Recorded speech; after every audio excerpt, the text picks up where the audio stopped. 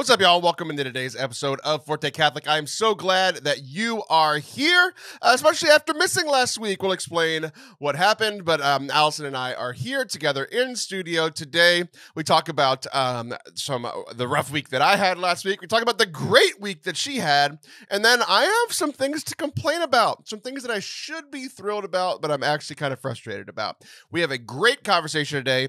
We delve into some things that I've been kind of holding on to for quite some time. I finally felt like I wanted to get them off my chest, and today was the day to do it. We hope that you enjoy today's episode. If you do, please hit that subscribe button wherever you are watching or listening. Enjoy.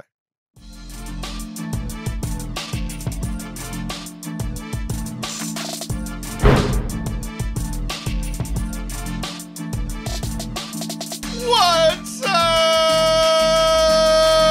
Welcome to Forte Catholic. I am Taylor Schroll. That is Allison Sullivan. Hello, Miss Allison. How are you? Hello, Taylor. That's good. nice to see you. Doing good. And you? I feel like you never really left, even though you did leave. I did. You went very far away. I went very far away, and not just like in miles, but in, I don't know, like emotions too. Like it felt very remote. Everything about it. You went far away in emotions. Yes. You've done that a lot. Far away from the hang on, buckle up. I'm going here, there, and everywhere. No, but like, yeah, it was like a big break from real life. Yeah. Good. Yeah. We'll talk about how great your life is in a moment. First of all, we have to discuss how much my life sucks. Let's complain first, shall we? Well, you are I think it's pretty often. Yeah. A lot of people would say this. I think that listen to our episodes together. Mm-hmm. You are often a light in the darkness on this show. Oh, that's kind. It is very much going to be the case today. All I have is negativity. Okay. And you have some positivity.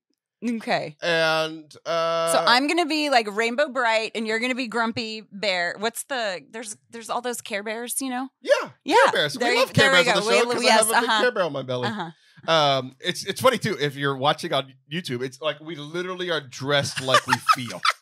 I look defeated. So true. I'm wearing all grays. You're wearing bright green. You have like what are these shoulder things? Yeah, there's ruffles involved. It's like I'm this little annoying nymph of happiness. Annoying nymph of happiness is actually a very good description of you. Often. I'm going to save that as I'm you like on my phone. Poppy the Troll right now. Yeah. What was it again? Amazing nymph of annoying nymph of happiness. Annoying nymph of happiness. Same. Hey Siri, call annoying nymph of happiness. That's going to be your new name in my phone.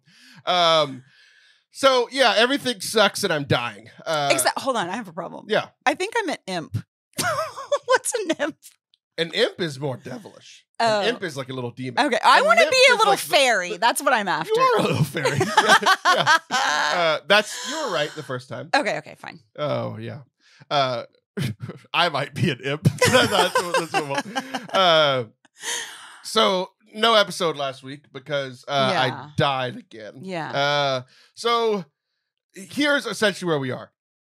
I've been sick with it's been like allergies become sinus infections that become like ear infections, and like I use my ears for everything I do because I talk a lot, and if my ears are messed up, I sound ridiculous. You get louder, right. As if it's possible.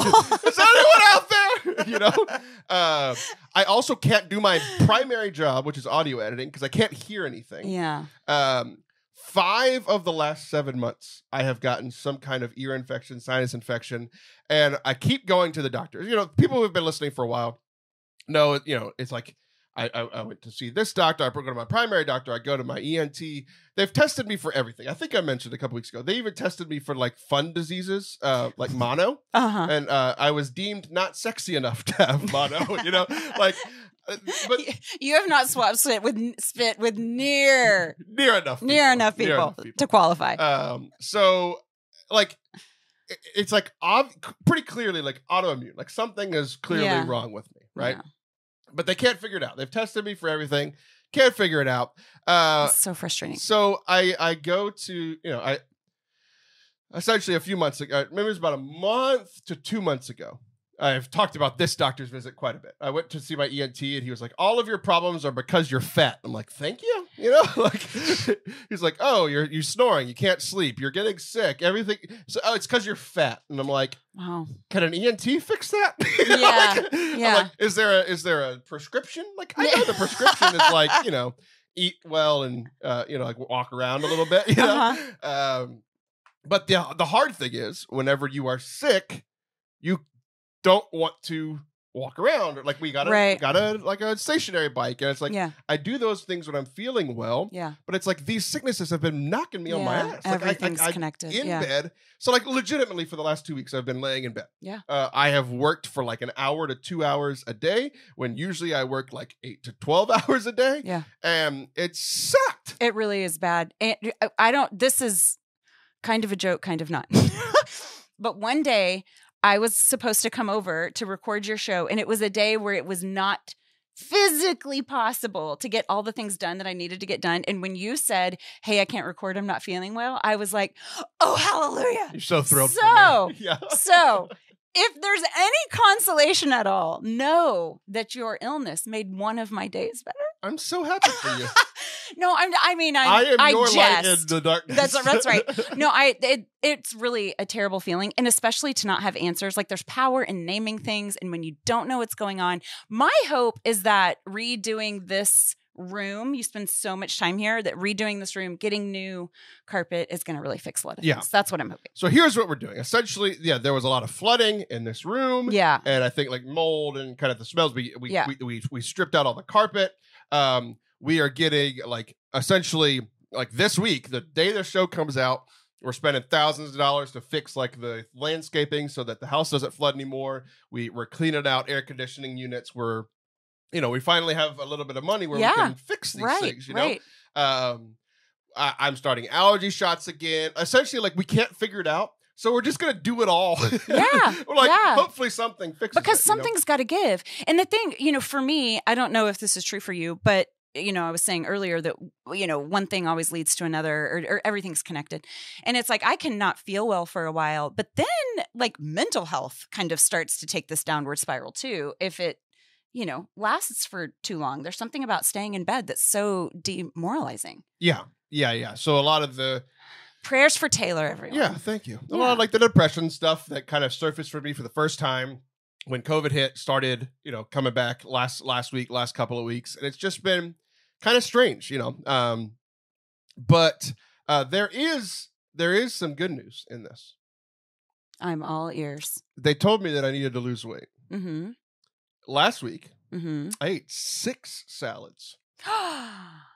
Roughage? Like real green? Yeah. Roughage? Like, so when I started the foundations course, which I've talked about a lot, I would eat 1 salad a week. Okay, that's what we have. It's like our big meal. It's actually really nice. Kind of forced on you, and you got to make your own. You had some agency. I didn't have to put it all out. It was easy.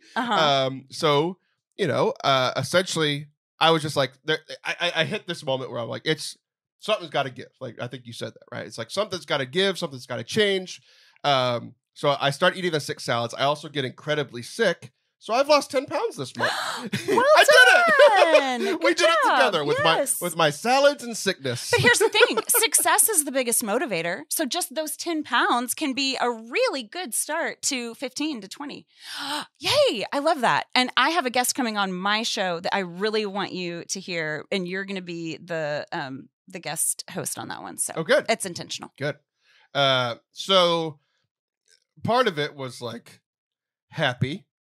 There's just been a lot of like good and bad all in this, right? Where I realized that I had lost 10 pounds in a month, and I'm like, that's great. But then I started doing math again, and I kept telling people that I had gained the COVID-19 because I had gained about 19 to 20 pounds. Right.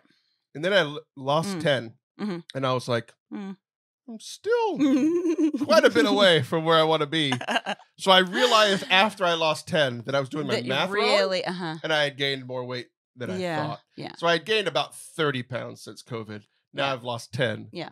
So now I've gained about 20 pounds since COVID. Yeah. So anyway, we're throwing a bunch of money at it. We're throwing a bunch of stuff at it, trying to fix the issues. and hopefully it will be gone soon. Yeah. Because I'm really just kind of tired of it. And like, yeah, just kind of. You're not difficult to be around if that's any other consolation besides making one of my days easier. Well, I think maybe I'm not difficult to be around. You might be difficult to live with. I was about to say that I have been. I haven't been difficult to be. I just haven't been around. Yeah. Like I've legitimately like been in my bed. Like my son noticed it the other day. So he had his first football game, and I had like enough energy to like get out, go do that. And then I came home and like crashed, and I was in bed like the rest of the day. Yeah. And then, like it comes, like my energy comes in waves. So I was like done like the whole rest of like the daytime, and then around 4 or 5 o'clock, my parents brought him a new bed, like bed frame, new mattress, but it didn't have a box spring, like it didn't fit in the vehicle they brought. So all I needed to do for like 6 days was go buy a box spring. I didn't have the energy to go get a box spring, right? And then finally on Saturday, we go get him a box spring. And we're having a good time. We're having like an adventure. We go to this place. It's like this furniture place. It has all, it's this huge warehouse. It's just me and him. We're having fun. Yeah. Like we bought the box spring in like 3 minutes, but then we just like go test out every sofa that they have. Like we're having a good time. We haven't been out, and then on the drive home, like I know that he wants to play Fortnite with me, and he asked me on the way home. He's like, "Dad, are you just gonna go? Are you gonna like?" He wasn't being mean, but he's like, "Are you gonna go lay in bed after? Because we have had a long day." Yeah. What should I expect? And I was like, I don't think so. And I got home. What'd I do? I just wouldn't go lay in bed because I was exhausted. Right. So they've noticed. Right. Yeah. I have a question. Do you think that we are better at accepting our limitations? Like I feel like I am better at taking this kind of internal stock of, okay, I have capacity for that. Okay, I don't have capacity for that. Whereas before quarantine, before I became really aware of my mental health, I would just make myself do the things that I was supposed to do. It's like, that's just what you're supposed to do. But there was a cost, like there was a really high price. And so like, for example, getting a box spring for my kid, and I can't do that. And then acknowledging that, and then I would feel like this great moral failure, for not being able to do something, like, why is this little thing kicking my ass? But then on the other side of that is, I don't have capacity for that right now. So not just recognizing I don't have capacity for that. I don't have capacity for that right now, and I will get to it, and just kind of managing my life in smaller chunks. I've gotten better at that. I have not. I am such an achiever. And like I have to do my to-do list. Yeah. That this is all very new to me. So not being able to push through 10 to 12 hours a day, it's like I have become less of a workaholic. But then when I get knocked down this much, I don't like. That's when like the depression stuff starts to come in, because it's like I am like, who am I when I'm not because you feel because you feel the moral failing of it, when really, not adjusting our lives around. You have been sick 4 months and months and months, and if you are not adjusting your life around that is a major thing. And if you're not adjusting your life around it, it's just going to take longer. I mean, it's just going to take several more months. So you adjusting your life, making your world smaller, making your tasks fewer, all of those things is what's going to get you to the other side. And a few like $1 jillion to for real. fix up the things. What I really hope is that even after I'm done being sick, that every time I eat a salad, I still average losing about 2 pounds per salad. Because salad plus sickness has equaled a lot of weight loss, which has been good for me. I think that's great. I think that's a really good goal. If you did one salad a day that replaced like what? One Chick-fil-A a day? Like that is what I'm ordering for lunch right after we're done with this. Nice. No, but like what I've done is like it hadn't just been the salads. It's been all the stuff that like I know that I should have been doing, I'm finally doing. Right. It's like I'm stopping eating when I'm full. I am getting maybe not every time, but I used to get like at Chick-fil-A, I would get like the number 1 sandwich, like the fried sandwich or whatever. Yeah. Or like Chick-fil-A is not the best because it's like it's not super bad for you, but like even like Mexican food places or whatever, I would get like the big fajita plate and all this stuff. It's like now I'm just getting like just a quesadilla and just eating that. It's like that's plenty, right? So now I'm like eating and it's still good. It's just I'm not eating a ton. I'm eating simpler things that are easier to digest, things that are easier, that are not as fattening, I am making the correct decision of what I'm putting in my body. That's right. More often than not, right? And it's always worth it. Yeah. So I'll get a grilled sandwich, like that sort of thing. So it's like I'm changing my life without completely revamping it. Totally. You know, it's like I'm still eating out. I'm just eating out different things. I'm still doing DoorDash. I'm just ordering different things. Yeah. And it's easier to do now. I feel like there are a lot more healthy options. Like the people have heard us. They have heard what we want. Right. We are all incredibly fat and we need your help because I'm not strong enough to do it on my own. Yes. Okay. I wasn't supposed to be that depressing this whole time. I think it's good. We can all pray for you very specifically. I like it. Thank you. To continue the 2.14 pounds per salad or whatever it has been. Okay. Your Joyce. You went to, where do you think you went? Okay. Okay, so a little bit of backstory that I do not mind sharing because this does not embarrass me. Okay, so my son and I did this TikTok, and in it, we were like, what are some things that you learned embarrassingly late in life, okay? And so the video went like mega viral. It's our most popular one. And 18 views. Yeah. So, even over 18 million. It's like, I think it's at like 25 million. But how much is a copycat a cat? Yeah, I know. Well, actually, it's funny you say that because it doesn't matter. Okay, boring. So, okay. So people kept leaving this comment saying that they learned really embarrassingly late in life that Alaska was not an island. And I keep seeing this comment and I'm like, what do they mean? Like, what's that mean? Like, it's not? Like, what? And so I asked my husband and he's like, no, babe. No. And I'm like, what? What's happening? And he was like, he gets out a globe. Our kids have a globe. And he was like, where do you think? Well, I start looking where they have it on flat maps. When you have a flat map, where is it? Okay, now. Explain this. On a flat map, you are saying that Alaska is where? Kind of where they put Hawaii, you know? Right, bottom left. Like a little south of California. Okay, so he's like, babe. And so he like points me to Canada and I'm like, what do you know? Who knew? So I immediately call my best friend and I'm like, tell me where Alaska is right now. And she was like, listen, I do know where Alaska is, but you're not dumb. I mean, that's what beefies do, right? A little different than my reaction when you told me this story.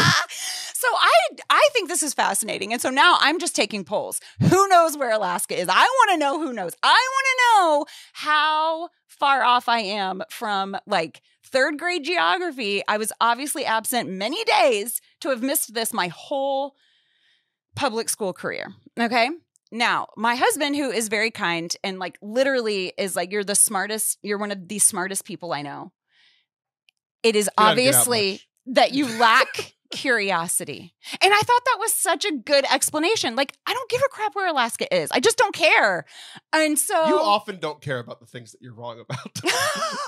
I think it's a defense mechanism. That is perhaps touche. So, anyways, I did not know where Alaska was. It never occurred to me to ask more questions about why Hawaii is so tropical and Alaska is so frozen. So that happened. You thought California was where California is. I don't think anybody has any qualms about that. Right to the left know of where that. California is. You could look out from like I just didn't. LA I didn't think Alaska, about it, Taylor. I'm telling you. And Alaska, which is known for like I get it. Get-around trail and Listen.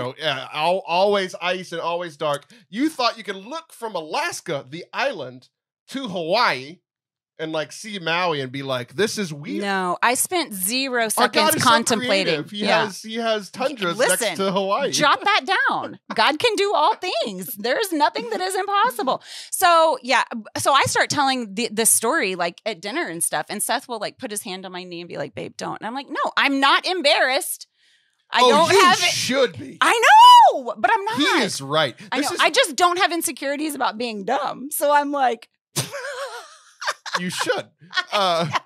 and it's funny because your husband and I have very similar reactions to this news.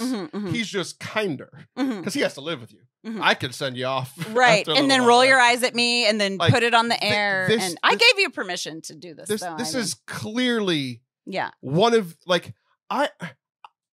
when I think of like dumb things that people in my life have said, like I have said dumb things, a lot of my best friends. Like, sure. I don't rack those up in my brain when it comes to you. In the, like, I can't think of another dumb thing that you have said. Like, there are things you don't know about, like the technical stuff. I don't, like, you know, how to turn on the you've camera. always been very nice. Like, you don't know how to do about it, but where I don't power buttons are. To, right? Yeah. But I expect you. There were 2 things in the last 2 weeks. Yeah. Oh. I have never looked at you and, like, thought, like, wondered. She is dumb. Yeah. I've never looked at you and thought that. Yeah. You told me this story. Yeah. And I was like, I didn't know anyone could be that wrong about Alaska. You're like recalibrating. Like, who is this person? Am I wrong about you? Yeah. I thought you were smart. Who's this person I thought I knew? In the same conversation, we were talking about a group of quads. And you looked me in the eye and asked me how many people were in a quad. No, stop that. That was a bad preface. That was a bad introduction to that. Okay. Okay. You explain it how you would like to. So hold on. We are talking. We'll come back to you being stupid about Alaska in a moment. Okay. I accept that one. The quad. Okay. So listen. I didn't ask how many people are. Oh gosh, I did. You did. Okay, I know, but hold on. You looked me in the eyes and I stared at you for a good 9.5 seconds. But I know what quad means. Listen, we were talking about several groups: Alpha, Foundations, Quad, something else. And so we were talking about all of those. And then I was going back. I was like, wait, how many people are in the quad? And then I was like, oh, it's called a quad. No. You did not have that realization. You said because you stopped and looked at me like, really? Are you going to ask that? And then I'm like, oh, that's why it's named that. I thought that it was. You didn't. That's the problem. I looked at you after 9-10 seconds to let you have that recollection. To let you be. I gave you space, which is what all you've asked for me to do. I gave you space. And in a conversation at lunch, 9 to 10 seconds is a long time. And then nobody said anything. And I said, do you really want to ask me? Yes, I said, would you like to think about that question? Yes. Okay. And you said, what? That is accurate. That is what happened. Okay. I thought, what if it was named Quad? Because that's how many chapters Philippians has. And y'all go through Philippians. I didn't know. But then when you were I have 2 quads on my legs. Maybe it's 2. That was creative. That was quick. I'm trying to give you the benefit of the doubt. Okay, now we almost agree about you being stupid about the number 4. Let's go back to Alaska where we agree that you're dumb. Yes, okay. Yeah, so I did not go to Alaska on vacation. You went to a very nice vacation, which was off the coast of? Seattle. We flew to Washington. Yep. We flew into Seattle. And then we took a ferry. Did you know that there are a bunch of islands off? Wrong ferry. Full of nymphs. A ferry full of nymphs. And we took, there are a bunch of islands. There's like a ton of them. And we went to Orca's Island. And it was delightful. We went to Orca's. Okay, Orca's Island. Orca's Island. Like, you did see orcas. I wouldn't say you went to Orca's. I went to Orca. I saw a whale. So you thought you were going to somewhere tropical like Hawaii? And then you ended up in Alaska? Or No. I knew all along that I was there to see whales, and that's what I did. Okay. So now you have been. Was this your first trip to like the Seattle area? Yes. I've never been to the Pacific Northwest. But you've been to Hawaii. Correct. You thought when you went to Hawaii a summer ago or 2 summers ago? A fall ago. A year ago. A year ago. You thought prior to this trip that you flew over Alaska to get there. No, I didn't think about it for 1 second, Taylor. This is what I'm trying to tell you. I didn't think they were like neighbors. I didn't think that you could like wave to one another from island to island. I just thought that it was, That's good. Yeah. So yeah, Orca's Island was delightful. It felt like you went with my husband and my husband only. Yeah, exactly. That's exciting. And there were 0 children or other people involved. And we just missed the big crowds. And so it felt very honeymoon-esque. It was really rejuvenating. We hadn't been alone together in 7 years. Like, I mean, for longer than a night or two. I feel like I inspired you because my wife just went on our first vacation y'all for just 6 did years. that. Y'all Yeah. like, we have to one up them. That's what I felt. I felt like you were one upping me. It was really nice, and you I were like, really we're doing your vacation, but one of us is a doctor, so we're going to like the Alaska Orca Island. So Taylor kept asking me, "How's your vacation?" And I just kept hashtagging "not Alaska." It's not Alaska. I am not in Alaska. I know that. But yeah, no, it was a reset for sure. It's just this little, I don't know. You know how when you fall in love with something, you recognize like a part of you in it, and so it was like it. Oh, I immediately thought of myself. So yes, I do realize a part of me in myself. Yeah. But it was like, it felt like San Diego and Colorado just kind of combined to have this little beautiful island full of artists. It was geography references. Incredible. I know where both of those are. Thank you very much. Although, here's some more geography that's embarrassing. So we were moving to Minnesota and we were walking through the airport and we were going to go visit Seth's family in Iowa. And he was like, babe, point to where we're going. And he stopped at a map. And I'm like, I don't know. It's one of the square states. And he's like, that's not even true. Like, that's not, no. So I did not know where we were moving or where he was from. Like, I could not point those out on a map. To be fair, I mean, who really cares about Minnesota and Iowa? Yeah. Like, well, I mean, Alaska now Hawaii, I do. Now, right. But I mean, I think that's even more evidence that there was like some global, geographical failure in my schooling. You know, I don't think it's my fault. You were the failure. I care about who's in front of me, and that's it. I'm in Taylor's water closet, dissecting life. That's what I care about. So y'all enjoyed it. So y'all got to go on this on this vacation where I was baffled when y'all said that y'all hadn't been. Because y'all went to Hawaii, but that was with other people, so you don't count. Yeah, that. it was other people. Yeah. So this was the first time that y'all were like, yeah, and we just had a very, very slow. There was no agenda. I mean, we woke up late. We read. We listened to this parenting podcast that we've been listening to together. We hiked. We had like 2 nice dinners. It was just dreamy. It was really, really, really wonderful. And it made it last. It made it feel like we were gone a long time, the lack of activity. I learned that this summer, too. We didn't really go anywhere this summer. And it was like, oh, that was a really long vacation. So I've just kind of have learned things about scheduling and itineraries and all that. So, yeah. We both accomplished absolutely nothing over the last week. It just looked very different. We both didn't have any itineraries or schedules. You just enjoyed yours a little bit more than I did. That is quite the summary. I did get to see an apex predator and you didn't, but I'll show you pictures. I did see an apex predator every time I looked in the mirror. I mean, if I lose another 10 to 15 pounds, I'm back, baby. Taylor's getting svelte over here. I don't know what that means. Who's smart? Who's smart? Clearly neither of us. Well, don't go anywhere. Whenever we come back, I have some things that I should be thrilled about that I'm actually not thrilled about at all. All right. We're going to talk through that, one of which involves you and converts. Don't go anywhere. We'll be right back. Just in case you missed our last episode, we are going to Rome. Forte Catholic is going on pilgrimage to Italy, to Rome, Assisi, Florence, Tuscany, and we want you to come with us. You can find out all the information, how to join us at fortecatholic.com/travel. Me, Father Anthony, I think even Liv said she's coming now, so we are going to have a great time enjoying the sights, the holy sights, the beautiful sights, the great food, drinks, and time together. And we want it just to be a time of celebration and prayer and hanging out with you, us, all the listeners of Forte Catholic. We hope that you will join us. We are going next summer in late July. Find all the information on how to sign up at fortecatholic.com/travel. Come to Italy with us. Welcome back to Forte Catholic. I am Taylor Schroll, and I would like to preface this conversation by saying that Allison Sullivan is a convert that I like. Okay. Talk right to that microphone, convert. Okay.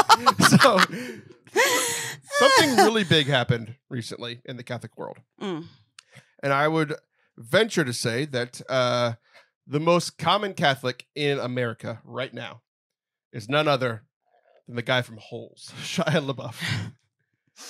He's like, have you seen this conversation? You've heard of this conversation that he had? You know, I have. So listen, today is the Queen's funeral. And so I thought that, I mean, I knew that we weren't going to talk about like how the Ukraine is out strategizing Russia or anything, but I was like, Taylor's going to make me come on today and talk about Queen Elizabeth. And I am someone who is completely not enchanted by the royals. You know what every American should not care about? The British monarchy. I don't care at all. An old, like, to me. I thought you were going to make me talk about this and I was going to have to phone a friend. I'm like, Liv, where are you? An old person died in Europe. I don't care. Who has no power. I don't care. Well, some random she's really inhuman. It's like, I don't know her, you know? I mean, she has this impossible task of this really public but private life. Like, you know, nothing that you say could ever be misconstrued or controversial. Like, I don't know her, you know? So anyways, I was like, oh gosh, I'm going to have to, you know. The whole monarchy's a fraud. And I don't understand why anyone cares. So of course we're not talking about war. I hope we're not going to talk about the Queen. But then when you said Shia LaBeouf, I'm like, yes, I'm in. So here's my all we're going to talk about is Taylor's feelings. Okay. I have a lot of feelings. Taylor needs to vent. Yeah. I have a lot of feelings about the Shia LaBeouf thing. Okay. My first experience. So Shia LaBeouf, for those who, you live under a rock. I mean, this is on the internet and Shia is on the internet. This video with him talking with Bishop Robert Barron has like 1.8 million views that came out 3 weeks ago. Like very popular video, over an hour long conversation. Yeah. My first experience with it was snippets. Mm-hmm. And the first snippet that I saw was Shia talking about being Catholic and everyone excited that there's this Catholic convert. Because like being Catholic, like we want the Mark Wahlbergs in our life. It's like, and people get mad at Mark. It's like, oh, he's not perfect. It's like, well, the saints weren't perfect either. Shut up and leave me alone. Like he goes to church every day. He goes to mass. He prays. He's like a good Catholic dude. Okay, he was in TED. Leave me alone. You know, we've all made mistakes too. Like we want, like the Mike Piazzas and like these, we want famous people to be good Catholics. It's the thing that we desire. Okay. And so I see Shia, and at first I'm excited. And the first clip that I see over and over and over and over again on my social media is him essentially bashing the Novus Ordo Mass. Mm-hmm. So like the Mass that most people in America have grown up with, right? The Tridentine Latin Mass has grown in popularity. Obviously, it was the only thing for a very long time. And then it's grown in popularity over the last 5-10 years or whatever, right? Mm-hmm. The first, like, I was excited because I love Shia. I love Holes. I liked, his Transformers movies. Those came out when I was a kid and I didn't know about, like, movie critique, so I thought they were cool, was that other one, Disturbia? Like, he's just been an Eagle Eye. There's just a bunch of movies of Shia that I liked. Peanut Butter Falcon. It's fantastic. Never saw it. It's great. It had heart and emotion, so I avoided it. So I watched these videos and like legitimately my first feeling was like, it was just all these trad accounts sharing this new Catholic convert who is the new hip thing in Catholicism, essentially bashing the Novus Ordo. What he said was like when he goes to like a quote unquote regular mass, right? Like a mass that you and I attend all the time. Like we're not Latin mass people. He was like, oh, when I go there, it feels like a car salesman is trying to sell me something, kind of sleazy or, inauthentic. Or whatever. Right. And it frustrated me so much. Yeah. Because it just like, for me, it was just like all the trad people on my feed were just taking a victory lap. Right. It's like, I should be happy that he's Catholic. Yeah. But it's like, it's not, it's like he was Catholic for half a second. And like, obviously trads are Catholics, right? But it's like, he is not a Catholic hero at the moment. He is a trad hero. Right. And that is frustrating me. Yeah. It's frustrating me because of how it's being used. I watched the whole conversation today. Mm-hmm. It was very good. Mm-hmm. There are some other things that kind of frustrated me, but ultimately very good. But like, that's the clip that's being shared. And it's frustrating because he is bashing something that I care about. Right. I care about the Novus Ordo Mass because it is really all I've experienced. It's been my experience of Catholicism. I like it. Are there things? Do I like every mass I go to? No, I've been very clear about that. But it frustrated me for many reasons. But that was the first, and I will shut up now and let you respond. No. Okay. So the first thing that I have to say is that I feel like fame is dangerous. Like fame can kill people. Says the like, TikTok star. Oh gosh. No. But like, so celebrity, I feel like there's a lot of responsibility that comes with that. And we put far too much emphasis on anything that someone who happens to have a large platform, which as we know, can happen to anyone, right? So I feel like among us. And so I feel like the magnifying glass that gets put on that is not only a really difficult psychological task, number one, but number two is ill-advised. Like, we keep wanting to put people on pedestals or dismiss them altogether, and God keeps not giving us permission to do either, right? Okay, so there's my first problem, celebrity.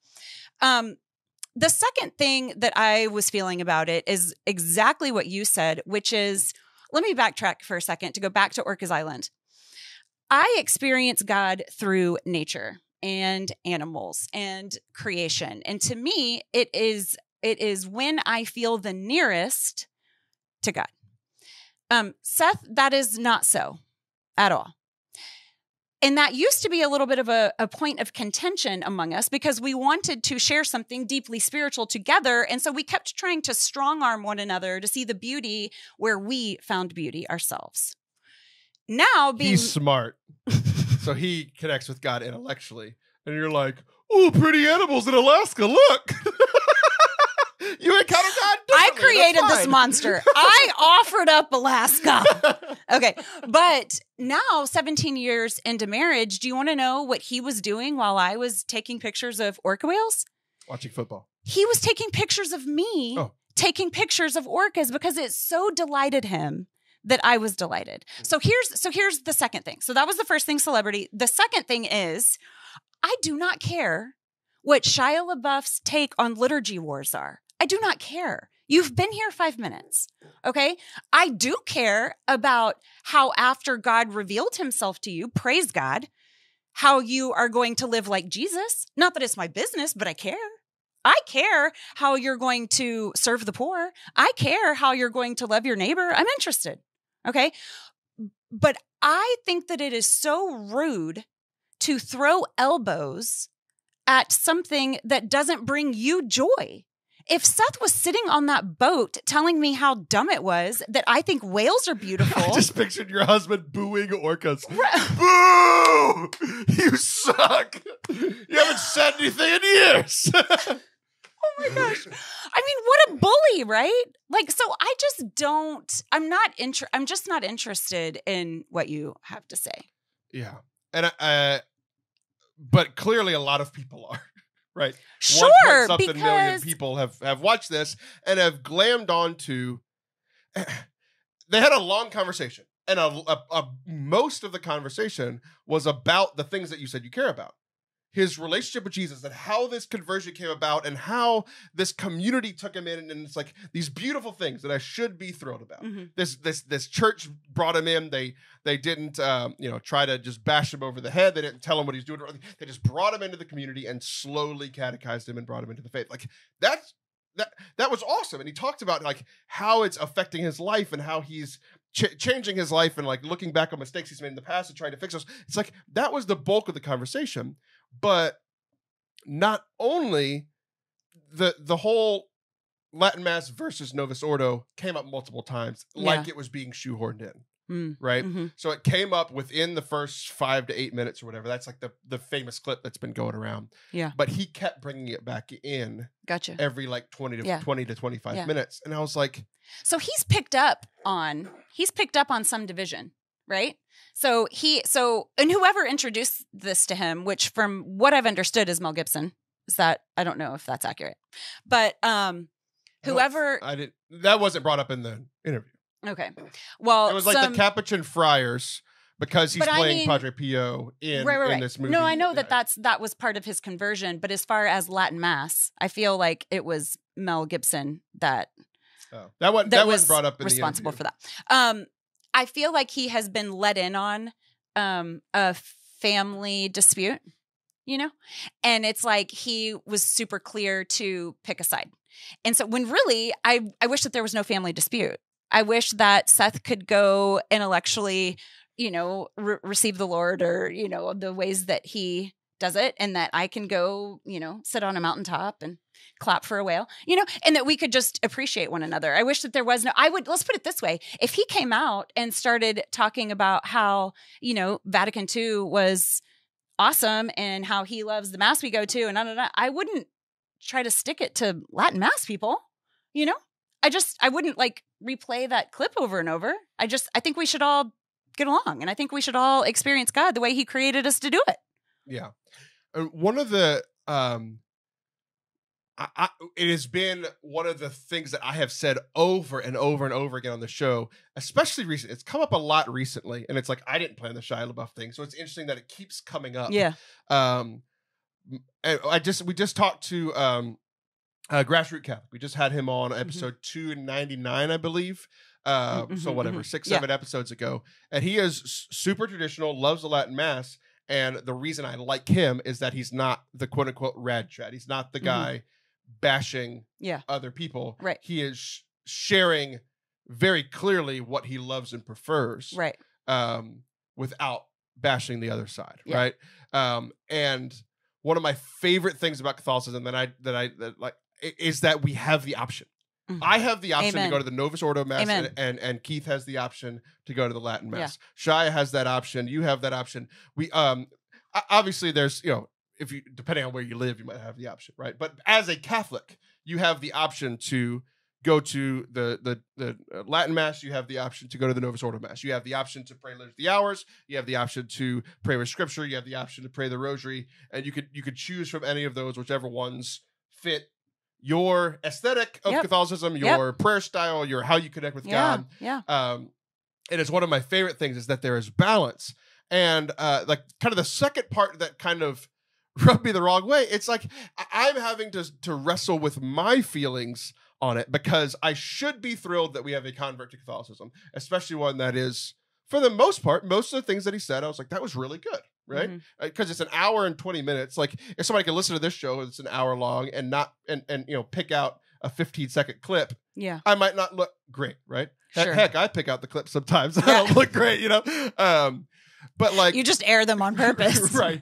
Like, look how dumb we are. Here you go. But one of the things that I was wrestling with was not only this conversation, but other conversations that I have had with converts. You are a convert that I like a lot, but I didn't know you when you were converting. And one of the things that I have had to wrestle with this conversation with Shia, with other converts, is oftentimes we say all the time that converts make the best Catholics. Like, you are a very good Catholic because of you kind of had the Protestant roots, and then you grew the Catholic stuff around it, right? And that makes for a lot of great Catholics. But like at the beginning, I'm just going to say it, converts are kind of annoying. They're kind of annoying, right? Because like what you were saying, it's like with Shia, he came in and essentially was like, he is like seeing himself as an expert in Catholicism, right? Which I'm very happy for him. I am happy that he's had this conversion.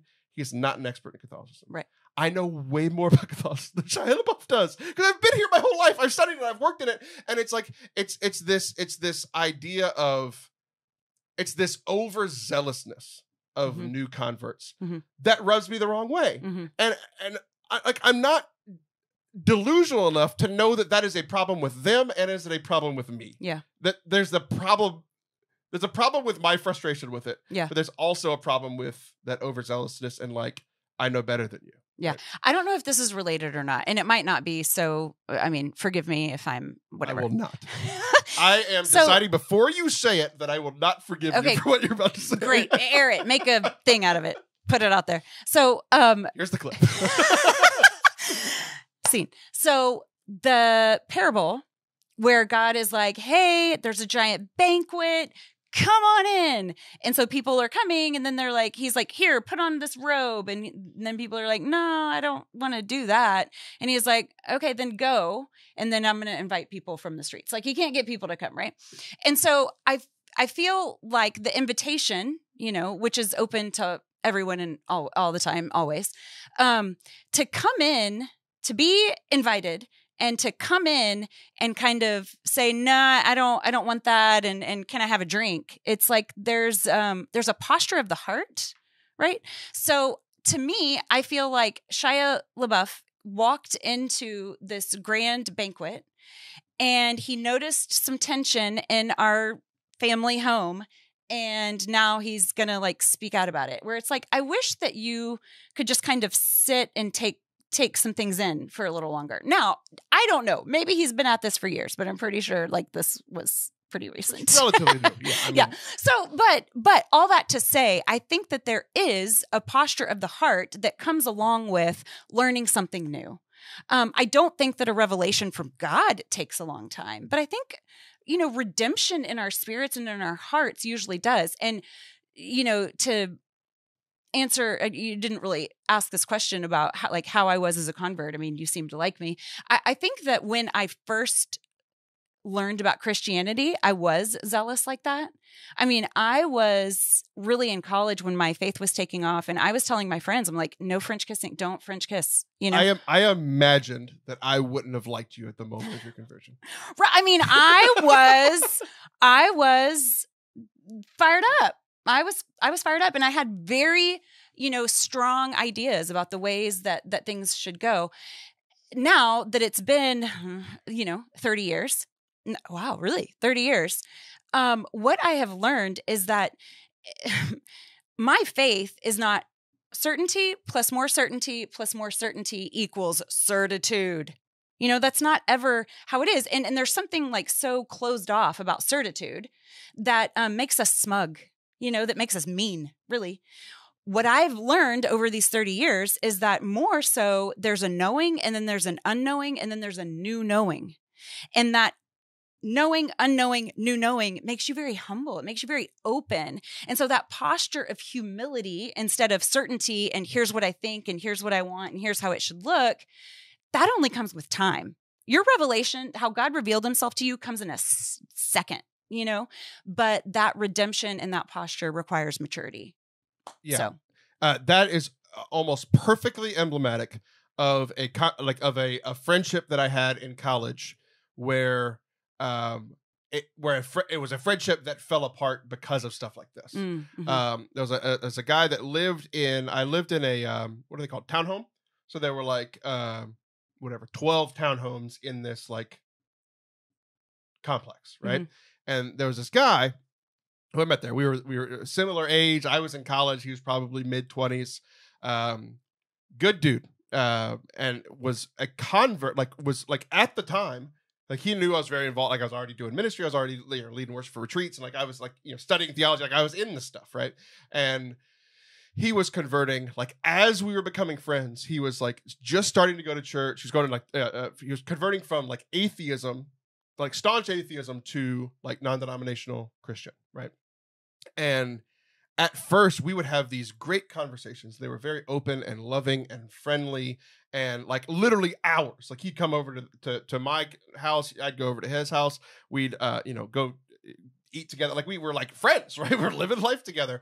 And we would have these hours of conversations of like, he'd be asking me questions and like, when you're non-denominational and Catholic, like there's differences. And he would like ask questions and he'd be like, oh, that's interesting. What about this? And like he was searching, right? Searching and seeking and looking for the answers.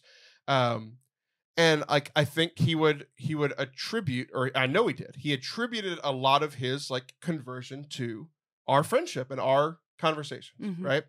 And about a year and a half in, he's doing great. He is all in. He's going to church. He's serving. He's starting to do ministry at the church. He is listening to YouTube videos of these preachers like every day. And something in his posture changed, like a year and a half in, where it became combative, where it was not necessarily combative like Protestant to Christian, but more like his posture changed to, I now know more than you. And I'm going to prove you wrong. Yeah. It became argumentative completely, which like anytime you have different thoughts of things, you might argue every now and then, but it became the entire posture of, I now know more than you and I'm going to prove you wrong. And like, we stopped being friends because he was just being a jackass and just being rude. And it's like, it was one of those things like, I welcomed you to my home. I welcomed you to my life. And I was helping. Right? Yeah. and like being pretty kind about it. Like I used to be nice, like in college, and like it was the whole posture of like, I now know more than you. Yeah. And it ruined our friendship, and like we've never spoken again. Our brains really like certainty because it's comfortable. Like we're less comfortable with this mystical, nebulous thing, which I want God to be bigger than me. I mean, it should be confusing, My biggest problem actually circles back around to number one a little bit, which is that, Shia LaBeouf, he was very honest about that his life was on fire, as I think, his quote. And so he currently, like, there is a laundry list of abuses. And these abuses have victims. These abuses have real victims. And I just wish that Bishop Barron would have brought that up a little bit more. I think that I have a very small microphone. I have a very small platform, but I'm very thoughtful about who I am shining a light on and giving a voice to. I think that when we magnify celebrity, we get into some really tricky waters. I mean, I'm thinking of Kanye West or whatever, where it's like, if I have a responsibility, I want to be wise and prudent about who it is I'm lifting up and shining a light on. And I just don't know that was wise or prudent to, here's this person. And I'm not saying that like anyone that's going to have a microphone needs to be living perfectly. That's ridiculous. But I wish that in that space, there was a little more ownership of, this is what's happened. And then the question, how does your faith cause you to reconcile? How are you reconciling? So I wish that would have come up because those things are so public. That is, everybody knows, what a hot mess Shia LaBeouf was. So it's interesting you say that, and maybe it's a gender thing, because I thought they brought it up quite a bit.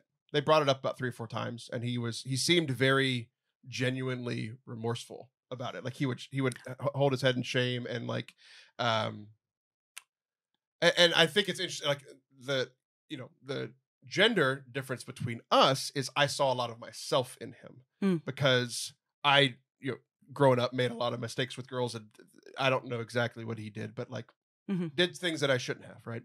And I have never reconciled with some of those girls, because it's like but I shouldn't, because at this point it's been too long. It would add more awkwardness, and it's like unnecessary, right? I have had tons of conversations with like I ask my best friend this all the time, because it's like I still feel a ton of guilt about it, right? Yeah. And it's like by the time I had enough conversion of heart, it was too late, and it was just like we both lived our own lives. I hear you. I have an idea. It's not specifically for you. It's for men in general. But if there was this huge Me Too movement, right, from women to just normalize this, we're going to talk about it and we're going to do away with it, right? What if, men, there was an I'm sorry movement? What if? And somebody has to be brave and go first. But how many men, just like how many women joined the Me Too movement, how many men would join an I'm sorry movement? And it would be powerful. 4.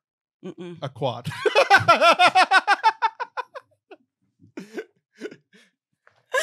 No, I think it would be really great. It's for me, it's like a balance of like, of like bringing up old hurts and old wounds that like everyone's moved on from. Okay, because you're right. They did talk about his failures a lot. They did. I guess it would be so painful to sit there as one of his victims and watch all of this unfold. I think it's incredibly painful for the girls that I've hurt to see me do anything publicly. Mm-hmm. And so I've wrestled with that. I've wrestled with, like, you said, like, anybody with a microphone that's imperfect. I am very, very imperfect, and I have a microphone in front of me every week. Mm-hmm. Well, not last week, I was sick. But this helps, so what Shia is doing, I think, is a good first step. I guess what I'm saying is less about Shia and more about Bishop Barron. And what if they had an interview too? Not to like trash. I don't know. I don't know what the right answer is. I'm like, kind of formulating opinions as we talk, but it just feels like, a tornado of bad possibilities. And it's interesting because with some things that have happened with, Word on Fire recently, I think that might be part of the connection, right? Like they've had their own issues in Word on Fire where Bishop Barron works, but like so I kind of came in after seeing the clips. I came in very weary. Leery? That's leery. Either wary or leery. I came in those two words, of both of them. Because I was like, how did this conversation become whittled down to this one clip that is just bashing something I care about, right? Right. In watching it, I was about as frustrated with Shia as I thought I would be. I was blown away with how well Bishop Barron handled it. And kind of to quote unquote prove my first point, right? So here we have this very overzealous convert. Again, happy for him. Great. I am too. But Bishop Barron, in seeing the full clip, essentially kept hammering home the point that I keep trying to make. Of like, it is good that we have all of these things. Because when they were talking about the Mass, they were talking about feel. Yeah. Shia was kind of talking about feeling versus intellect. Yeah, he had a feeling. He was like, that's a night's gonna be a good night. When he would go to Latin Mass, it would be like, it was the rare occasion where like his brain would shut off and he was just feeling because it was incomprehensible. So he felt the same way about like the rosary, right? Which like I've shared before, like the rosary's not my thing. I've tried, but like, and I'm the same way. My brain never shuts off, but it's like, but the rosary's not quite my thing. I love the Mass. But he was talking about intellect versus feeling, and that how he was connecting with God through feeling, so that must be the best way. And Bishop Barron kept saying, like any time Shia would put forward a dichotomy, Bishop Barron would say, "It's Jesus is on the other side." Like also, it's the both and, right? Yeah. Which is like we talk about the Catholic both and all the time, and a lot of times, like you were saying, you called it like nebulous or mysterious. I always talk about the gray. Like in Catholicism, there is some gray. And for converts, everything seems to be black and white, right? It is this or this. I need to clean up I need to cut this out. I need to do this, right? When there is a lot of gray and nebulous and mysterious, right? And that's what I loved what Bishop Barron did, because when he talked about the Tridentine Mass versus the Novus Ordo, Bishop Barron would always bring back of like, yes, when the council happened, it might have been an overreaction to this, but it's like there is good in both. When he talked about the intellect, he like Bishop Barron starts saying, it's like, oh yes, I as a young man, or young man, seminary, whatever. It's like I had these intellectual experiences with like Aquinas and Augustine, and like that's who Bishop Barron is. Like he's this brilliant intellect, right? But he said I also experienced God through deep feeling and these. It's like so. At any time there would be a dichotomy, Bishop Barron would say like, it's actually both, and then they move on to like the next part of the conversation, right?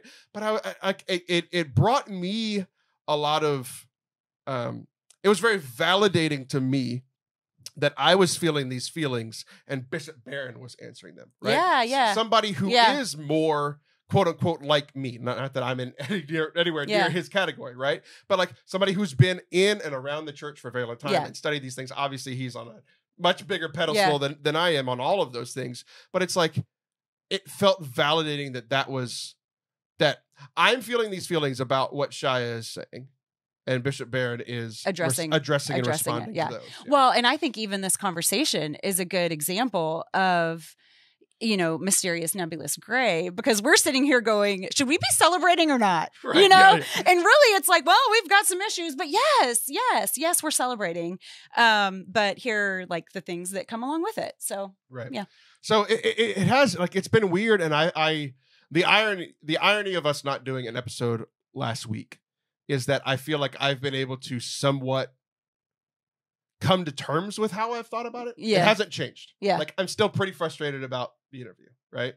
And frustrated, I think, mostly with new converts are just annoying, and it's overzealous and all that kind of stuff, right? And Bishop Barron was kind of more the representative of like kind of how I think and believe, but then also just like wrestling and being able to be honest with like my thoughts and feelings about it of like, I should be thrilled and I'm not, and having to kind of like work through that. And I feel like I have worked through that in the last week. And like a big part of that was I was so frustrated by the clips Yeah. that I didn't. Yes. I had zero desire Yeah. to watch the interview. Yeah. So I didn't for 2 Yeah. weeks until I was like, okay, I have to talk about this. So I watched it all. Yeah. I mean, to be fair, on 2 times speed, I watched it in like 30 minutes, you know.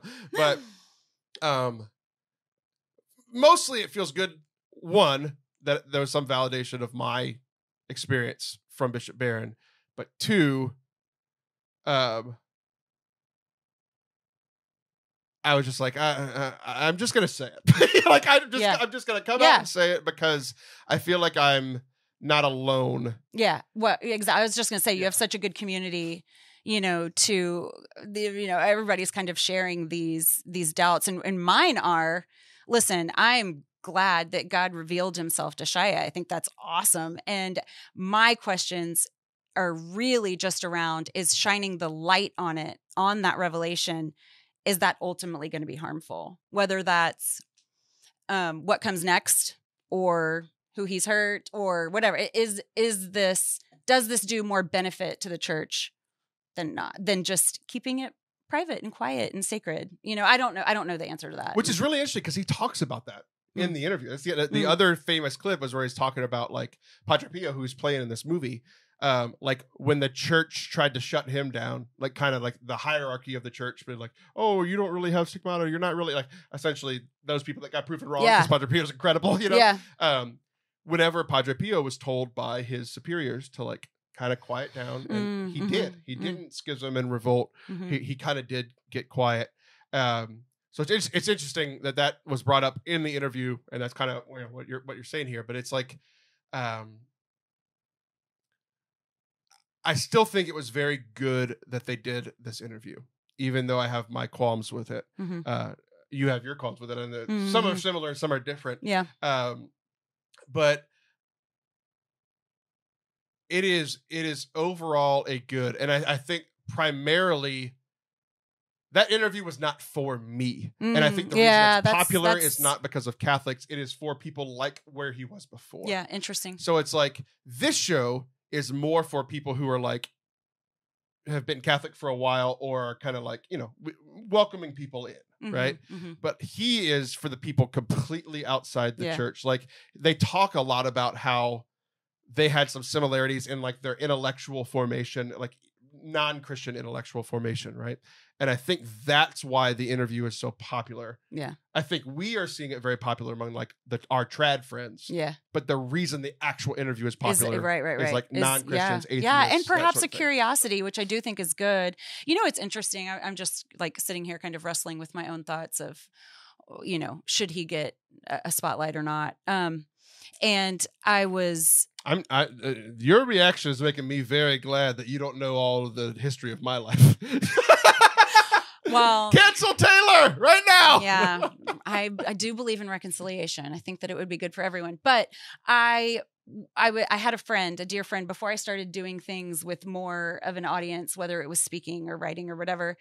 I was distressed, and it was at Lupe's, and over a basket of chips, she pounded her fist at me and she said, "Allison, you are not going to do this perfectly.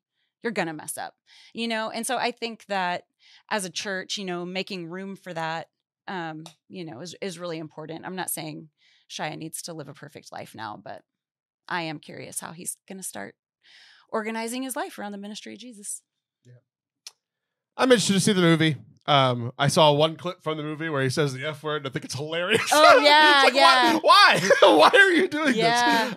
Maybe I need to learn more about Padre Pio, but that's not something I ever read that he said. So I think that's kind of fascinating. But anyway, I am glad we had this conversation. I am glad primarily that I had this a conversation with you. One, because of your insights, but two, and primarily because the fact that you're a convert and I like you is the Kevlar that I needed. Right. Yeah, I came in a little different to Catholicism than I did to Christianity. Right. So, yeah. Yeah. Well, we hope that you guys enjoyed this week's show. Allison will be back soon. I'll be back next week. See ya!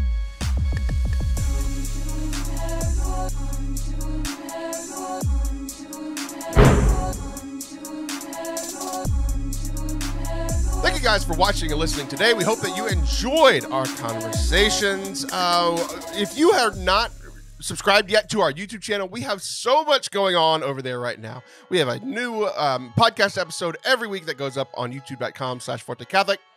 We also just finished our series recapping all of the Lord of the Rings movies as we prepared for Rings of Power with Caitlin Facista, Tea with Tolkien. All three of those are there now, so if you are enjoying Rings of Power and want to backtrack and go through all of the Lord of the Rings movies with us, you can do that on our YouTube channel as well. And also, I've been talking about foundations for the last couple months on the show, and we are finally bringing that to you on our YouTube channel. So it's essentially like Catholic Foundations, top 10 things that a Catholic needs to know, taught by myself and one of my friends who has a master's degree in theology. We hope that you enjoy it.